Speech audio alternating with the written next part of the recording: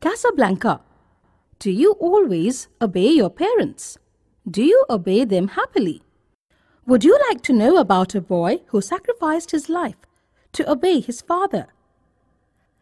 This is a story of young Casablanca, a boy about 13 years old, son of the captain of a ship.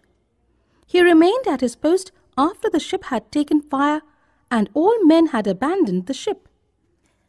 There was a great battle at sea. One could hear nothing but the roar of cannon big guns. The air was filled with black smoke. The water was strewn with broken masts and pieces of timber, which the cannonballs had knocked from the ships. Many men had been killed, and many more had been wounded. The flagship had taken fire. The flames were breaking out from below. The deck was still ablaze. The men who were left alive made haste to launch a small boat. They leaped into it and rowed swiftly away to some other place, which was safer now than on board of that burning ship. There was gunpowder in the hold, but the captain's son, young Casablanca, still stood upon the deck. The flames were almost all around him now, but he would not stir from his post.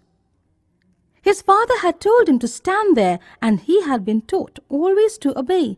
He trusted his father's word and believed that when the right time came, he would tell him to go.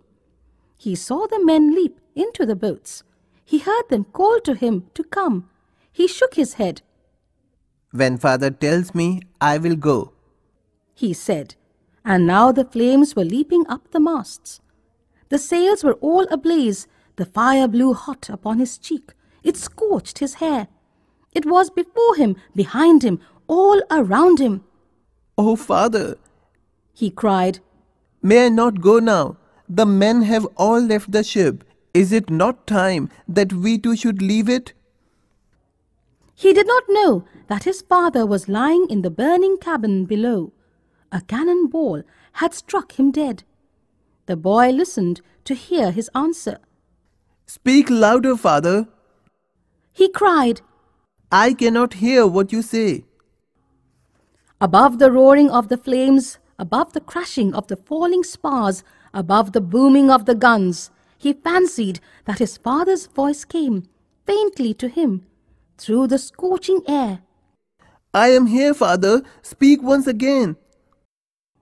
He gasped. But what is that? A great flash of light fills the air. Clouds of smoke shoot quickly upward to the sky, and boom! Oh, what a terrible sound!